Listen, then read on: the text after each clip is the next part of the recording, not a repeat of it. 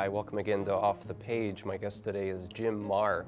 He's the author of a book called Too Many to Mourn. He has very close family ties to many people who died in the Halifax Explosion of December 6, 1917. And we're going to talk about some of the tragedy and the miracles of that particular day. Hi, Jim. Hi. Good to have you here in the studio. Thank you. Nice to be here. Briefly describe, if you would, that very explosion that happened that morning in December in 1917. It started with two ships colliding in the Narrows, which is the narrow body of water between Halifax Harbor and Bedford Basin. The whole thing makes an hourglass configuration. The two ships that collided were the IMO and the Mont Blanc. The IMO was rather innocuous. It was a Belgian relief ship, and it was empty at the time. It was heading for New York to load up with blankets and medical supplies for the war-torn areas of Europe. But the Mont Blanc carried a cargo of almost 3,000 tons of explosives. The fault of the explosion has never really been settled. They eventually, in the high courts in London, declared that both ships were equally to blame. But the problem started, the Mont Blanc had a very poorly loaded deck cargo of benzene in barrels, drums. And when the two ships collided, the bow of the IMO broke through the deck and hit these drums and started them spilling onto the deck. Well, then as it backed out of the thing, the ragged metal on one ship created sparks which started the fire. Now, the moment that fire started, it was beyond control. It was a massive fire. And obviously what was about to happen next was going to go much further than just the harbor itself or the activity of these two ships that collided. The ship, the Mont Blanc, drifted across the harbor until it was just about touching Pier 6, which is at the foot of Richmond Street in Halifax. The crew of the Mont Blanc, they escaped to their lifeboats and got out of there and went over to the Dartmouth side. They knew what was going to happen. They knew what was going. They were one of the few people that knew what was going to happen, and they got off the ship and they got up into the woods over on the Tufts Cove area, and only one of them was killed in the explosion, and that was by a piece of metal from the Mont Blanc that went across the harbor, hit him, and started massive bleeding, and he bled to death. But the Mont Blanc at this point, at the moment that it exploded, it was touching Pier 6. And the explosion of that much material is almost impossible to comprehend, and I, in the book, explain by comparing it to the Oklahoma City explosion, which took place April 19th, 1995. In that, there was one van parked in front of the building with 1,100 pounds of explosives, and when it detonated, it destroyed that 9-story federal building. Plus, it did structural damage to 16 other buildings in the area. Now, for that blast to have equaled the blast from the Mont Blanc, there would have been necessary to have 5,300 vans parked in front of that building. Wow.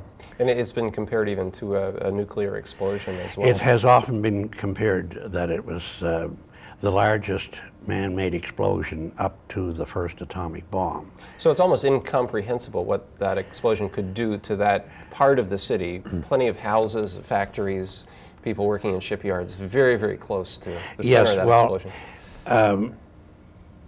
The area that was hardest hit was the Richmond area of Halifax, plus the rest of the North End.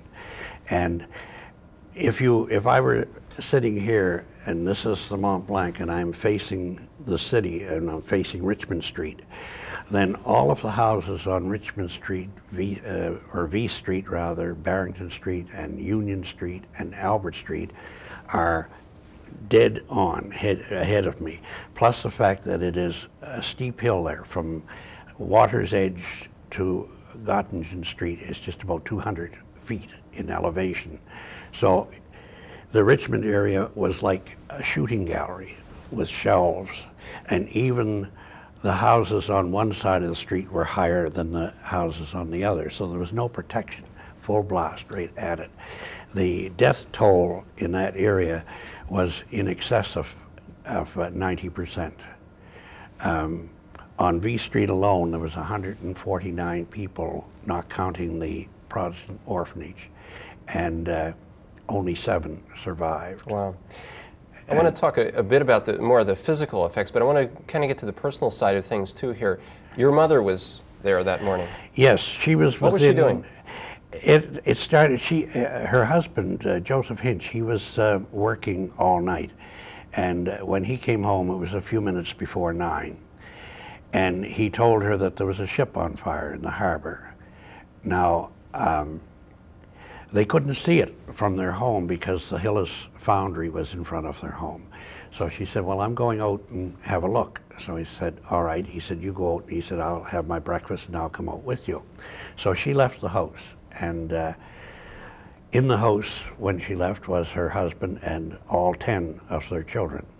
And so she left the house and she started walking down V Street towards Richmond Street.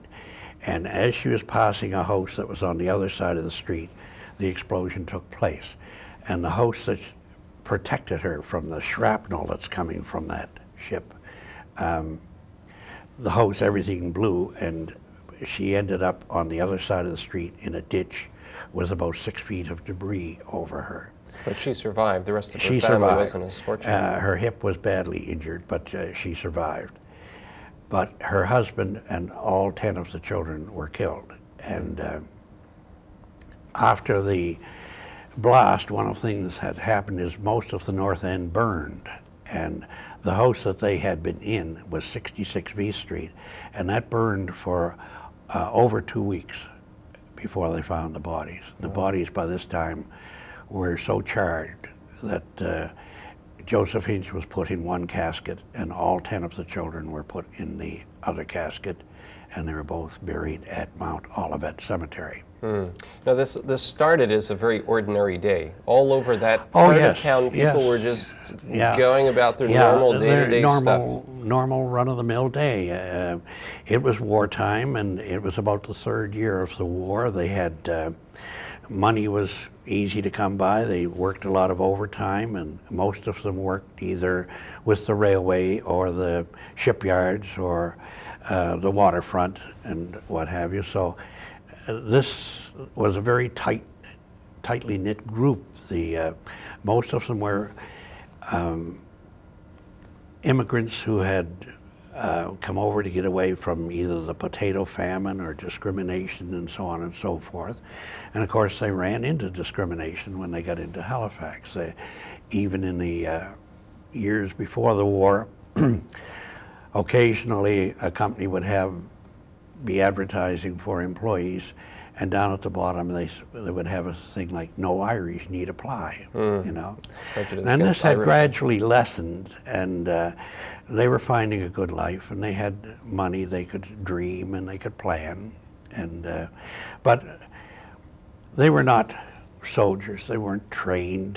They had no idea of disaster such as that, and the majority of those killed, at least 80% of those killed, were women and children. I mean, they were certainly not prepared for anything like that. And there were schools nearby there. Kids were in the classrooms or getting ready to go to school. What kind of things were happening in those schools? Well, at St. Joseph's School, the classes there started at 9 o'clock. And at the Richmond School, they didn't start until 9:30. They just brought in their wintertime hours. And the schools took a terrible beating. All 4 churches in the Richmond area were smashed beyond repair. There was,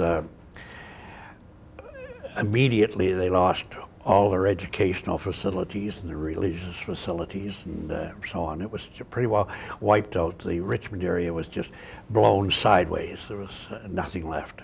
There was a tidal wave of sorts that followed in the wake of this explosion Yes, as well, that went way up this hill. That's badly misunderstood. Some books you read, you get the impression the tidal wave went over the entire city. Actually, it was confined only to the Richmond area. It went from on a lobe from about the Fort Needham down to Duffer Street on one side and down to North Street on the other. At its deepest, coming over the Halifax side, it would have probably been somewhere between 20 and 30 feet deep.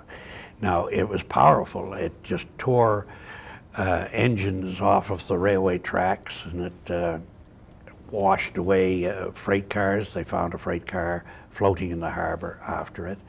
And it washed many of the bodies back into the harbor, and some people that were still alive back into the harbor. And but it was not as widespread. Many of the effects that happened were confined to the Richmond area. In fact, when I first started writing the book, my working title was The View from Richmond, and this was changed by Nimbus Publishing to Too Many to Mourn. But I was always looking at it from the point of view of the Richmond families, because they suffered the most.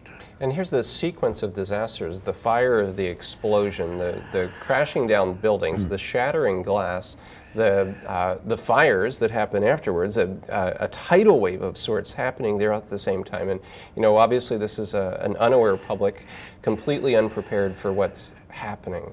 Yes, shock and disbelief you had and none despair of all around. Emergency services that you have today. You had none of the services that supply counseling to those that have been through a traumatic event.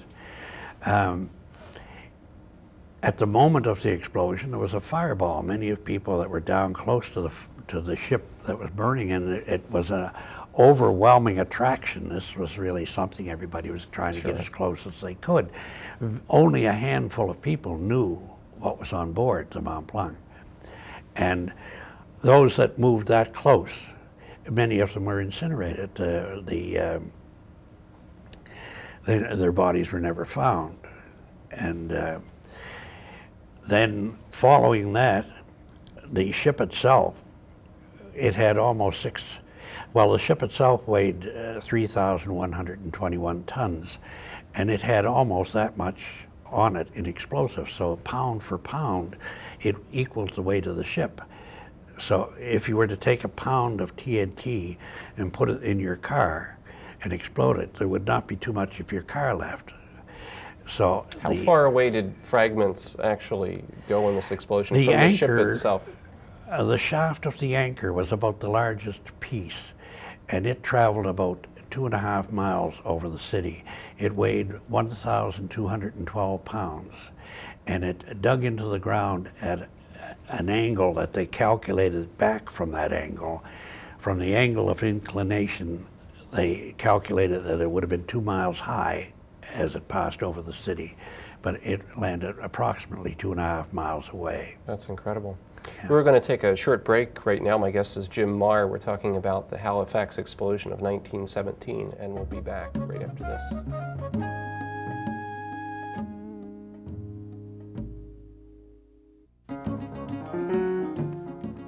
This series is brought to you as a public service by Mount St. Vincent University.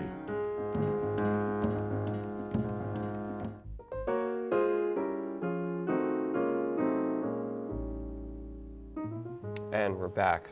Talking today with Jim Mahar. We're talking about the Halifax Explosion of December 6, 1917.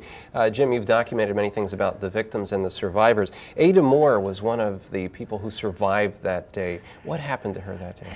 She was actually blown out of the house. She was standing in the doorway of her home on Barrington Street, and the low pressure system behind the blast, her house exploded outward and blew her out into the middle of the street. She only suffered some minor scratches, and she was the only one. On the day of the explosion, there were 66 members of the Jackson family in Richmond. 46 of them were killed. 19 were injured, and Ada was the only one that was uninjured. This chart, you can probably just see the overall details. All the red dots on there are the people who were killed in this extended family, and then some of the others survived. But obviously, it was a devastating effect on just that one family as well as others. Yes, as I say, 46 of them were killed, and that was the largest death toll for any extended family. In addition to that, my mother, losing her husband and all 10 of her children, suffered the greatest loss for one single family unit. Well, and I guess even for people who survived, they had this impossible task of coping with that disaster around them and coping with the death that was staring them in the face, if not in their kitchens, in the streets. It must have been like a terrible psychological effect. I don't really know how many of them stood that sort of a loss. I don't know how I would handle it, or anyone I know would handle it, but they drew upon an inner strength. I like to refer to it as quiet courage. And this is the courage that's not the flamboyant courage of racing into a burning building and rescuing somebody. This is the courage that allows you to accept the unacceptable and bear the unbearable and get on with your life. Now, they would have a long period of mourning in many cases with them, but eventually they got on with their lives. I know my mother rarely ever talked about the explosion. It was a painful subject for her, but she had great serenity. She was very calm, and I can't remember her ever losing her temper or getting upset about something. She accepted everything as being God's will, and she simply got on with her life. And she actually led a good life after that. As a child, I remember her, she clowned around and laughed and joked, and sort of that if you did not know she was in that explosion, you would not have suspected it from her demeanor. And is that part of what inspired you to write a book like this? Is how do people get on with their lives and become good individuals, as you're describing your mother to be? You have, in this world, you have to accept what's handed to you. You have to get on with your own life, and you have to be strong enough to keep going when things are bad. And I think many of them handled it in their own way. They all had their own method of dealing with this tragic event. Ada, for example, very rarely talked about anything except the Halifax explosion, whereas my mother never spoke of it at all. And the family connections were broken at that point. Like, since the book came out, I've been in touch, or one of the people that is a child of one of the survivors called me, and he said all his life he has been trying to find out something about the family, but everyone that knew anything was either dead or they wouldn't talk about it or whatever. Yes. And he said, when I picked up your book, there was the answer to every question I ever asked. And he thanked me so much for writing the book. And since that time, we're now running into cousins I didn't know I had. There's, so far, it's up around about 15 of them. And that's really a reward of writing the book, is to meet these people. And they all seem to be very fine people, and they just don't understand what happened during the explosion, and this is now explaining it. It's sort of bringing a closure to the trauma for them. Even after all of these years? Even after all these years. You document heroism and miracles. What kinds of impossible good things happened that day for the survivors? There was one young boy, his name was William Edmonds, and he was again a victim of that low pressure system. The actual low pressure system did more damage in the city than the actual wall of air. The wall of air cleaned out Richmond and part of the North End, but for the rest of the city it was the low pressure system. But he was in his kitchen at home, and he was blown out through the kitchen window, and he suffered quite a few cuts. And that was like an immediate after effect of the explosion itself. Oh, this was immediately at just the a split time. second afterwards, yeah, just split second, microsecond after the blast. And he landed in the backyard, and he was badly cut. Now, his father, his mother was injured, and his father looked at him and thought that he was dead, you see. And he was blown out. He was lying there for a minute or so, or less than a minute, and a link from the anchor chain of the Mont Blanc came down, and it was red hot because the ship had burned for 20 minutes. And it came down and it severed his leg just above the knee. And it was hot enough that it cauterized the wound, prevented further bleeding. So his father looked at him and thought he was dead, and didn't do anything about him because he had more immediate problems with the family members that were injured. Oh. And later in the afternoon, there was a horse and cart came along and was picking up bodies, and they picked William up and put him on the cart with the other bodies, and took him to the Shabuk Road School, which had been turned into a morgue, the basement of it. So he was lying there covered, and near midnight, he moaned, and they raced over and got him and took him down to Camp Hill Hospital, and he survived. We're going to take a short break, and we'll be right back with Jim Mahar after this.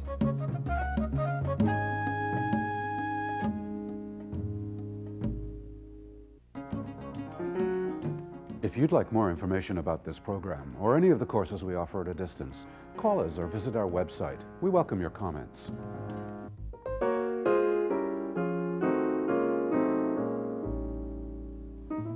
You've been watching Off the Page today, and my guest has been Jim Mahar. We've been talking about the Halifax explosion, the devastation, all the terrible stuff, but there were good things that happened as a result of it. After you finished recording and researching all these details about the lives, what is there to be said about human resilience, bouncing back from such a disaster like this? The massive damage that was done to the city, that's only a matter of replacing bricks and plaster and mortar and stones. And generally, the city was rebuilt better than it was originally. For instance, you now have Devonshire Avenue taking that grueling job of trying to get up Russell Street and so on. And the city was planned better, and where it was completely cleaned out, it was no problem to replan it, and it came out better than it was. And in many cases, the lives of the people came out better than they were. Mr. Hugh Mills, who later started Mills Brothers on Spring Garden Road, he was the one that found my mother and saw to it that she was taken to a hospital ship, an American hospital ship. And that influenced his life because he went on to be very interested in the Red Cross, that he saw so much bleeding and so on and so forth. And he became interested in children, and he had seen so many children killed. So he could do nothing for them, but he set up his Uncle Mel radio show, and he did a great deal of good over all the years for all the children, because these were children he could help. That's amazing. They became better people.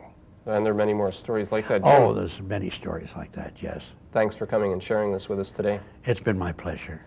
And I'm Leslie Choice. Thanks for watching the show today. I'll see you again next time.